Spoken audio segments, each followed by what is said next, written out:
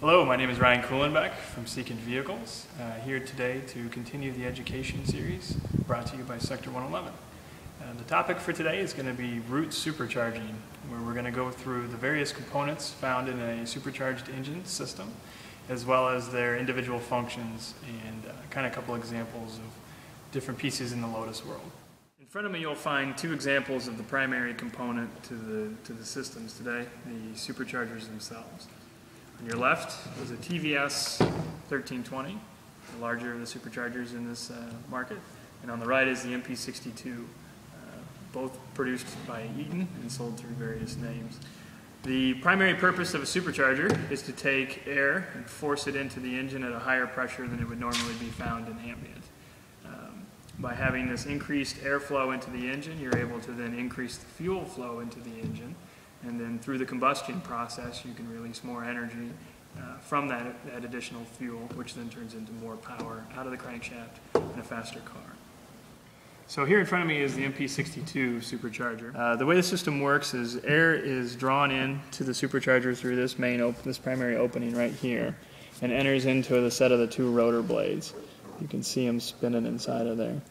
What happens is the rotor blades actually attempt to capture a fixed amount of air per blade set, per revolution, and then force it into the engine's intake manifold. And what happens is this system pushes more air into the manifold than what the engine would naturally consume during its naturally aspirated operation, which builds pressure.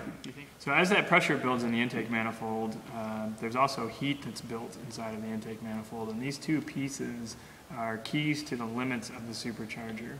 Unfortunately, you can't build pressure without heat because of the laws of physics. As much as we hate Isaac Newton for them, he is right. So this pressure buildup and heat buildup actually are also the limits of the supercharger, which we'll go into right now. So if you look down into the supercharger itself in the valley here, you'll see along the edge of the rotor blades, where my finger is, there's a sealing surface there that as the rotors mesh with each other, they form a trapped volume of air that's attempting to be as solidly sealed as possible. But once you start getting up to, in this blower's case, around 14-15 psi, it can't keep all of that air volume sealed once it's exposed to the pressure in the intake manifold, and you get some leakage back out and around the rotors, around the edge of the case and in between them. So as they're spinning, not all of the, some of the air is going into the intake manifold, but some of it actually comes back into the induction side of the supercharger as well. And that tied to a couple of airflow based things and some flow numbers are what limits these superchargers. So the Gen 5 superchargers are roughly limited to around 14-15 psi, and the Gen 6s can get up to closer to 22 pounds of boost. So the other size of the supercharger, from a limits perspective, is how fast you spin this particular drive mechanism here. So that's governed by the pulley sizes that you install onto the front of the supercharger. So, and what counts here is the ratio of the diameter of the pulley on the supercharger versus the diameter of the crank pulley, which is driving it. So as you drive the supercharger harder and harder, it starts to try to flow more and more air. But once it reaches those pressure limits that we talked about, you get into situations where either the temperatures increase so much that the rotors start to grow and they actually hit each other in the case walls and start to deteriorate that seal where they're trying to hold the fixed volume of air inside the rotor blades, or the bearings itself inside of the supercharger start to give out. So the limit of this particular supercharger for an OEM type application is usually rated for around 14,000 RPMs, and for an aftermarket, maybe a shorter life cycle, if you will, because of the application, they can go as high as 16,000 RPMs. The Gen 6 superchargers, again, one of the other improvements they made was they were able to increase the RPM capability of the superchargers. These blowers will go up to north of 20,000 RPMs before they'll run into case clearance and or bearing issues. And it depends on the application and how much pressure is going through them as well. So the next component in the system that we're going to talk about is the intake manifold. So you need a system to connect the air exit of the supercharger to the entrance of the engine to get the air into the motor, and it also has to perform a couple of other functions. In the Lotus applications, and what is usually common in most engine applications, is that the intake manifold actually supports the weight of the supercharger. So the manifold is bolted to the cylinder head flange, and the supercharger is bolted to the manifold. So this is a structural component within the system. The primary focus, again, is to deliver air coming out of the supercharger and into the cylinder head. It has to be capable of withstanding not only the structural loads of the blower, but also the pressure inside of it and temperature. So you usually will see these as relatively thick castings to be able to handle that kind of load. Within the intake manifold family, you'll have two basic types, one like this one, which is set up to be non-intercooled, and one that will have the provision for a heat exchanger to be put into it to intercool the system.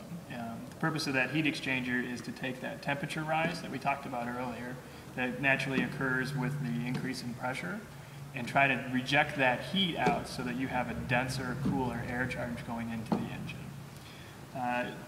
Basic rules with when you need an intercooler and when you don't are, once you get up above 6-7 psi of boost, which is half an atmosphere on top of the normal levels, you start generating enough heat into the engine where you really need to start considering an intercooler.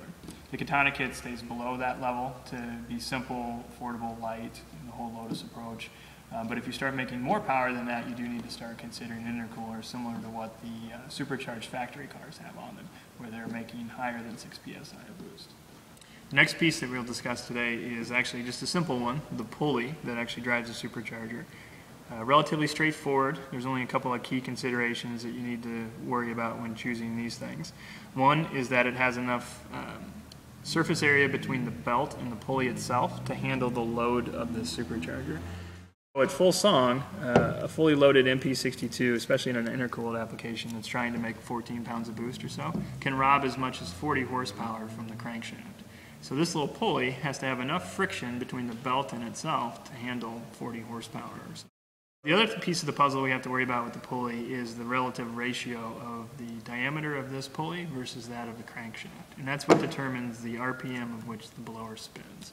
We talked earlier about how when you overspin a supercharger, you create excess heat and you wear the bearings, and you could even get into a condition where these rotors expand and hit the case. So sizing a pulley is a very important task when you're integrating the supercharger. So the final piece in the system that's specific to the supercharger that we're going to talk about today is the bypass disassembly. So because the engine doesn't always run at wide open throttle, you need to provide a mechanism for air to escape around the roots blowers, the supercharger itself, and enter into the engine without making boost. And this is so you can drive around on the highway at normal drivability and things of that nature. And the way this system works is this little can here has a diaphragm inside of it that actuates this lever.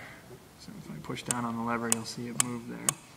And if you look down inside of the supercharger itself, you'll see a little valve in there. And as that lever moves, it opens that valve.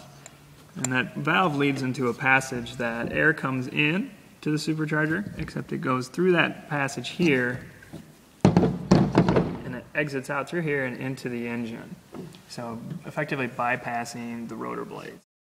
So the bypass valve is controlled by a hose that connects this little port right here to another port that sits in front of the supercharger.